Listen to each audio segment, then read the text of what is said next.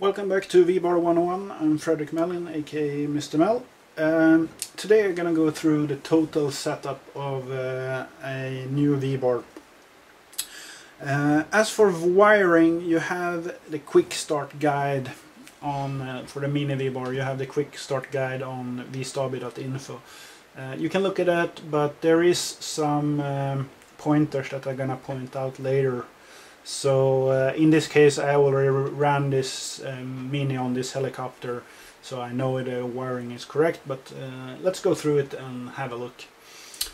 So first thing I'm gonna do is press a create new setup. Actually first thing I'm gonna do is turn everything on here. So we have a good connection. Then I create new setup. That sends a base function down to the V-Bar. There is no presets anymore. It's a base setting that as a starter. Then what I'm gonna do is I'm gonna use Spectrum, and now here we see the new 5.0.11 version where we have high-res satellites, and that's 11 milliseconds or 2048 resolution, and we have the Futaba S-Bus. So I'm gonna use high-res satellites, and what I'm gonna do now is just press bind. Nothing gonna happen, but then I turn off power quickly and turn it back on just a second, and you can see the lamp blinking on the Spectrum, and then I just, as usual, when you bind, press the button in the back, and there we get a connection soon.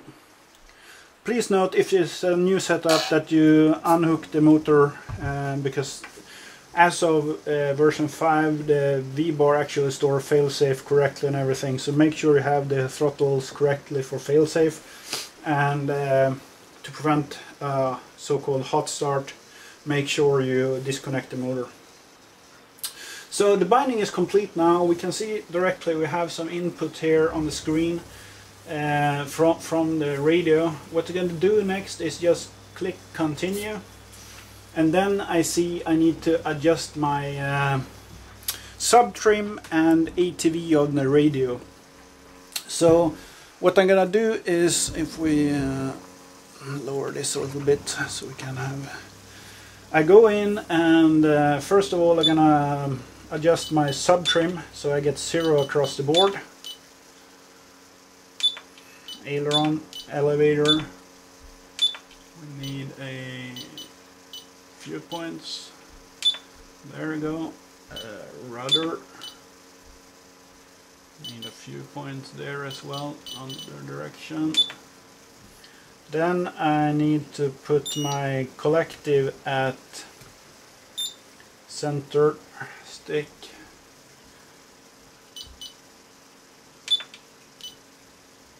Clear that, and I need to verify that my pitch curve out is 50 in the center.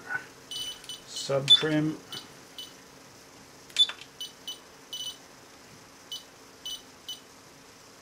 There we go, and go back and fix the rudder. So it's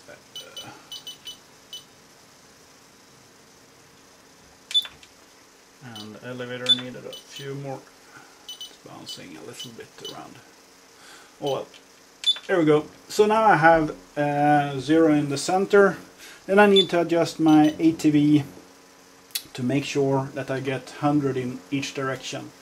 So right now I'm 118 on, let's see here,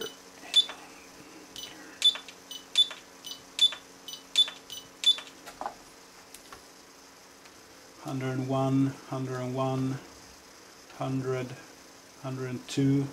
So I need to adjust so I get 100 in each direction.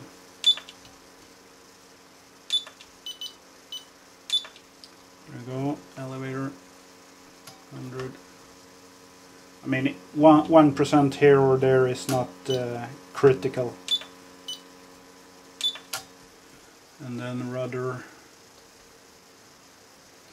fair enough, collective 100, 100. Okay, now the transmitter is set up as for endpoints. Now I need to double check the directions, the servo reverse. So if I do a aileron right, and the screen should go to right, elevator push meaning forward, and it should go push, rudder right, and that's correct, and collective to the positive. Else I need to use the servo reverse to get that going. After this is done, I'm not touching the radio anymore. This is done. We do not need to change that unless using bank switching, which I don't do on this helicopter, but if I did, I could see down the gyro bank switching percentage here as well. So there we go. Set center, and it restarts the V-bar.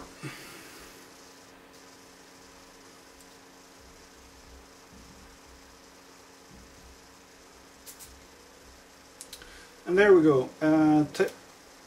Calibration of transmitter is done. So what we're gonna do now is continue on with the next step, and that is sensor mounting. And in V-bar there is no, you cannot change one single sensor. You should point out in this screen how your sensor is mounted, and that is fixed. Meaning if you get the wrong aileron, for example, a wrong aileron movement later on, it means that you have done something wrong in the setup. And I'll get back to that. But in this case I have a Mini mounted with a label upwards and the cable is facing rear. So I'm gonna click that one, and that's done. Then we go to the next step, and now I need to tell if it's a clockwise or counterclockwise rotation of the main rotor, and this is a clockwise, so that's already set, but click it anyway. Then we come to the swash, and this is important. Right now this is set up for 2 aileron servos in the front, and then I need actually an elevator servo in the front, so I should change this. But please note here, if you have already hooked up the servo cables for this configuration, channel 2 on the left hand side, whereas let's see here, move that camera a little bit so you can see. If I were to use this as a guide how to connect the servos, meaning I connect the left aileron servo to channel 2 on the V-bar, then when I do the setup I switch, because of course I need to change the swash layout, and guess what? It's the right aileron servo that goes to channel 2, and this is a very common, because what happens in the end, you get everything going except aileron is moving the wrong direction, and then you probably have swapped the 2 and 3 servo ports, 2 and 3. So make sure your cable from the servo, the physical servo cable going into the V-bar, matches this map, so to speak. Channel 2 for the right aileron servo in this case.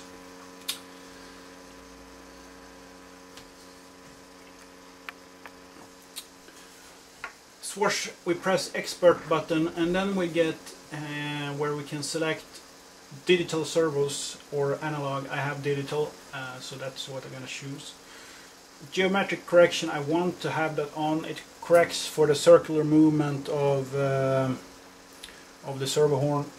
And what I need to see here and test is the cyclic ring, so I will make sure I don't have binding underneath or in a close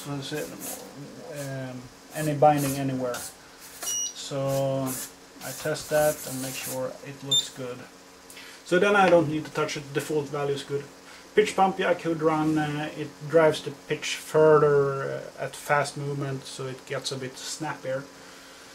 Otherwise, this is for adjusting the swash plate layout. You actually have the angle of each arm and the distance, so you can create your own if you have a different layout of the swash physical layout.